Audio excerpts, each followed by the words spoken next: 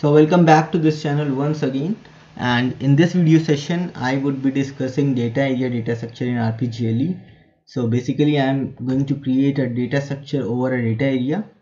So here the data area would be, just I'm giving you an example which I created. So here you can see I defined a data structure based upon the data area. So let me show you. So here I would be using the U, which is means if this is a data area data structure. So for a data area data structure I would be using U with the DS keyword, so which means that this is the data area data structure, and giving that a name. So DS1 is the name of the data area data structure, and which is dependent upon or based upon data area named data area 1. So here I would be giving the name of the data area inside the single quotes. These are the subfields of that data area data structure, and here you can see I'm reading the data structure, or you can say I'm reading the data area basically. So I'm reading this data area 1 using in keyword, and I'm writing data structure, or you can say I'm writing data area 1 using out keyword. So in and out is basically used to read and write in the data area. Now I am displaying the subfield 1, subfield 2 after reading the values, and then I am going to evaluate some new value to the subfield 1 and subfield 2. Then I am writing those values to this data area, and then last record indicator on and return from the program. Let me show you this. So first of all, what I need to do is to create a data area named data area 1. Create data area DTARE data area 1 star char of length 20.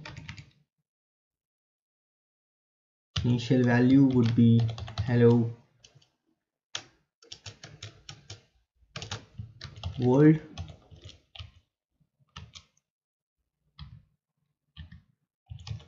TSP DTARA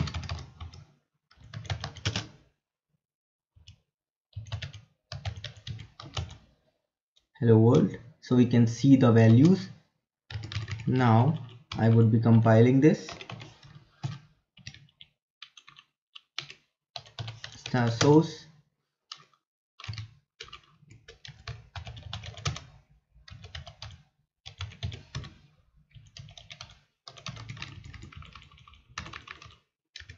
just debug this program.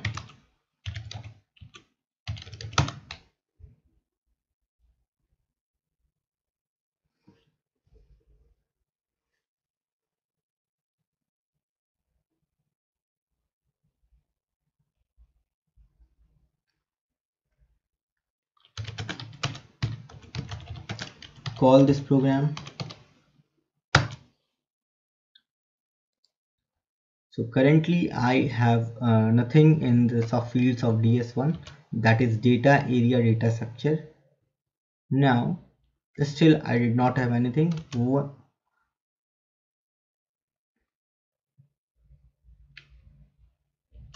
Since this in has been executed, is now executed, so it reads the data area during the initialization.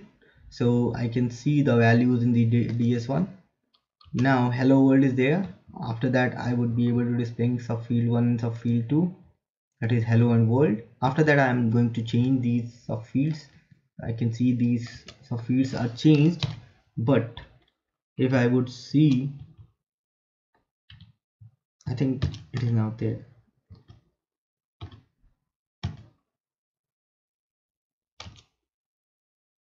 Okay, so you can say hello world is still there.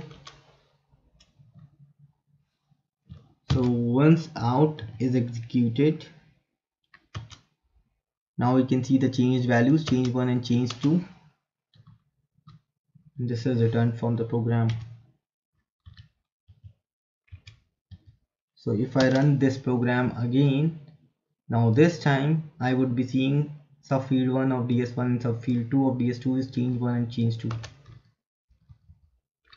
Okay, so this way I'm gonna using the concept of data area data structure, where I have to provide the name of the DS, and I have to use the U for the data area data structure, and I have to name a data area with data ARA keyword, so that I would be giving that this data structure is based upon this data area. So then it becomes the data area data structure. Okay, then I'm using in and out keyword to read or writing the things in the data area which is created. So that's all in this video. Thank you and have a nice time.